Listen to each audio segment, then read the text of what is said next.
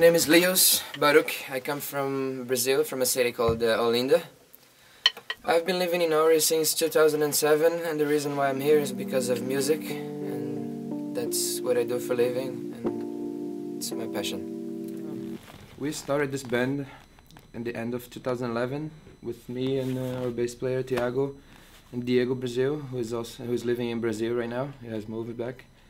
We had also on the trombone and doing the horn arrangement, Carl. He started with the band as well. And we had Alden on keyboards. And after that, a lot of people came in and out. And this is the formation we have right now. We're missing Mikael, the saxophone player, and we're missing the other trombone player is Alden. We started basically the process of creating songs, and that was when I had the studio at the Chocolate Fabrik. It was an old place where there was a lot of studios there, and yeah, we just started to make songs, and we played cover songs as well in the beginning. We still do it, but we're trying to do as less as possible because we are creative people, so we can make our own stuff with quality.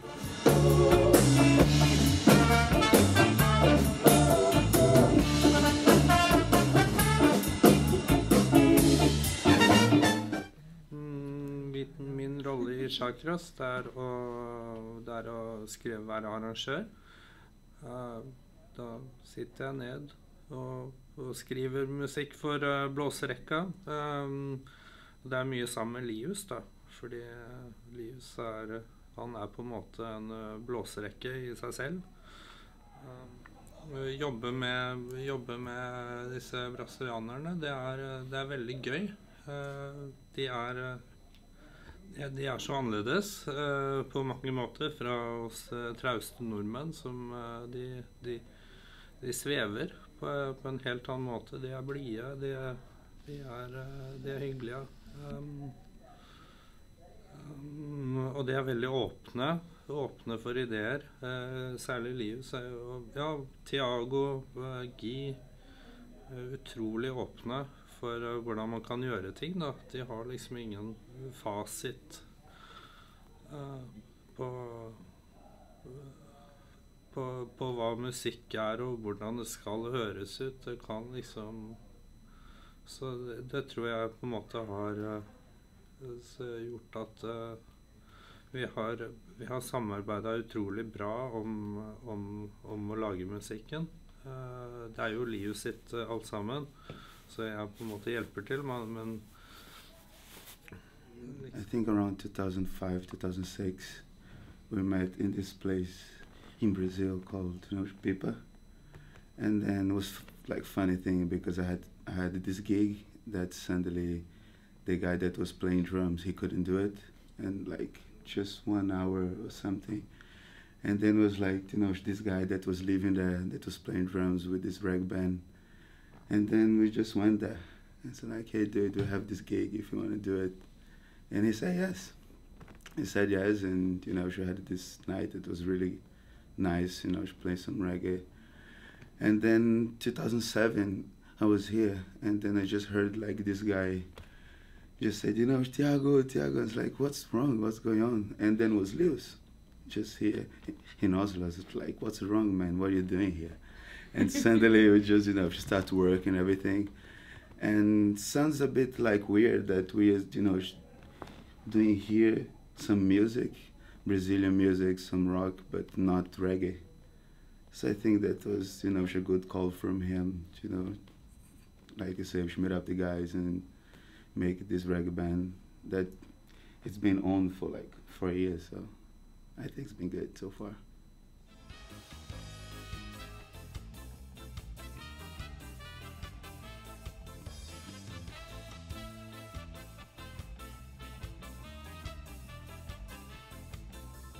The first time I'd played in a band where there was horn section, like trombone, trumpet, saxophone, and I thought, wow, this is great. I'm gonna play with these guys. Everyone was really professional. I think we just hear the songs, just play it, bam, bam, bam. The groove worked. Great chemistry with both Leos and Thiago on the rhythm, and Lars, and the horn section was taking shape at that time.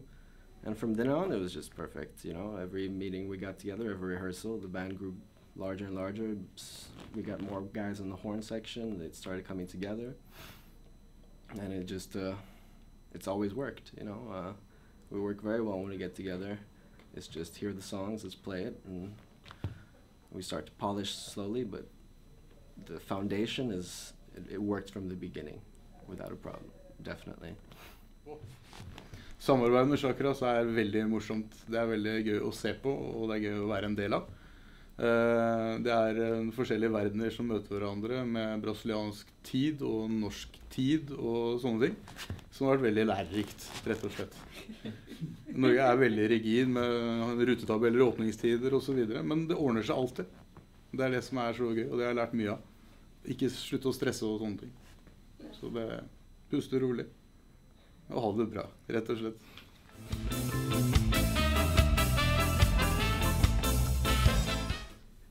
I was partying a lot one summer, hanging out at this bar by Oslo called Café Brazil. And every Friday and Saturday, Thiago and Liz would play there. And I would go there, and this one day I told Liz, I think me and Liz had played together before in one project, but we didn't really get to know each other. And he asked me if I wanted to be like a backing singer in his band. And I naturally said yes, because you don't say yes to no, you don't say no to Liz. I've never done reggae before. I've been singing like pop music, mostly pop music, jazz, and it kind of scared me to be in a big reggae band with a lot of guys, but I said yes, and our first gig, or my first gig with Chakras, was at Blå, which is a very big, cool stage to play, and it was amazing. And it was my first meeting with that big stage and also reggae music, basically. So it just continued, and after a while I started doing more solo songs and singing a lot, and it became like a project close to my heart after a while.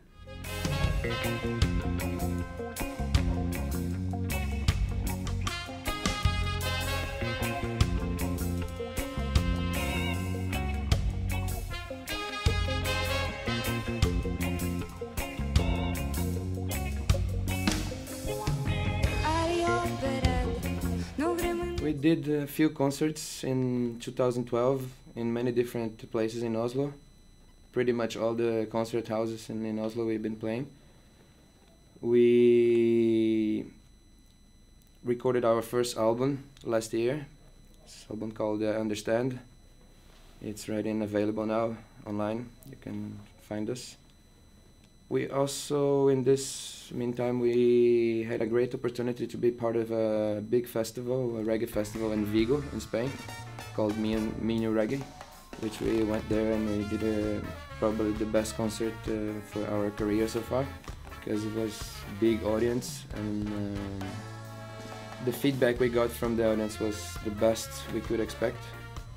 And this year, 2014, we haven't been doing much, because people are busy with different projects, so we kind of stopped a little bit. But the plan is for next year we're gonna come back heavy and try to produce another album. And we are working on get the band out of Norway, because now we've been playing pretty much only here in Norway.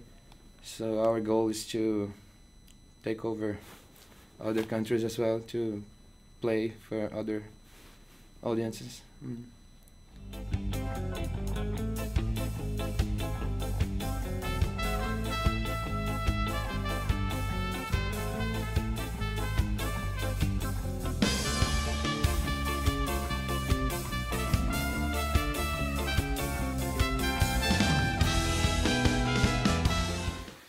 When we're on stage, it's the same story of when we're not on stage. It's pretty much everything on me. Everybody waits for me to start the songs, to give cues, and I'm like the one who makes things start and stop and all this coordination of actions on stage. And it's good, because it's better to have one than many heads working at the same time to take decisions, because then it makes a bit more confused, I guess. And they are comfortable with that. They trust me, and I know whatever I do, even if it's something we haven't planned it, they will follow me, because we're a good team playing. And yeah, we have a quite big audience so far. We've been playing for like 2-3 years now, and we have some people who have been following us since the beginning. And yeah, what they like the most to hear, of course, is our own music. We still play some cover songs from bands that we like, but always in the end of the concerts, what they always expect more. They always ask us for more, for 1 or 2 more songs, you know, and that means we're doing the things right, and we're making them happy, and that's what we play for.